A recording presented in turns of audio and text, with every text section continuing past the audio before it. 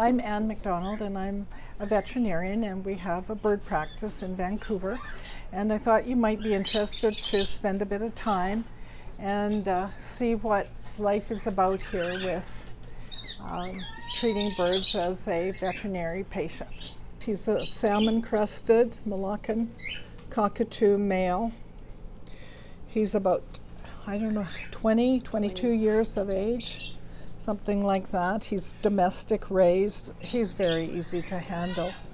And he has an eye that had a previous injury, and so the eye is dead and doesn't see at all.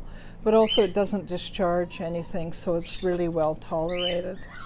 He's got a pretty good beak quality. He's a little bit dusty. And there's his tongue and his mouth, and he's got, I think, a nice mouth. Mm-hmm. Hey, can you say "aw" for the doctor? Maybe not. A stethoscope is a nice thing, but in birds you often can't determine by listening a subclinical heart problem, and ultrasound and x-rays really help a lot. But he sounds nice and clear. His rate is normal, and there's no murmur.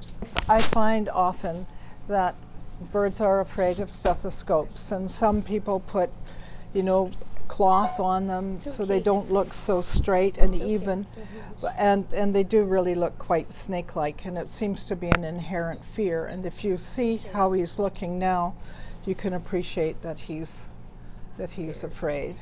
Teresa is a geriatric blue and gold macaw that has difficulty using her legs to walk, and she counterbalances by moving her tail. But one of the things that we've been doing is laser therapy. The wavelengths are emitted that facilitate increased blood flow, increased oxygenation of the tissues, and as a wonderful benefit, it decreases painfulness and it facilitates healing, and that's good. Yeah. You're very good, Teresa. Very good. This bird's cage mate died this morning acutely, and so we asked the owner to bring in the cage mate and to do a quick check for lead. They had placed a Christmas ornament within the cage, and we didn't know exactly what the ornament contained.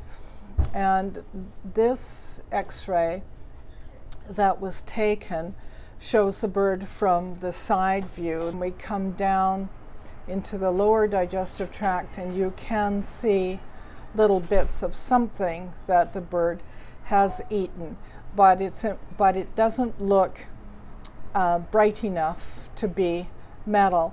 So some days I may see 10 to 15 birds in a day, and other days I may be over 20 birds in a day. We never know what's going to come through the door. We never know what we're going to find.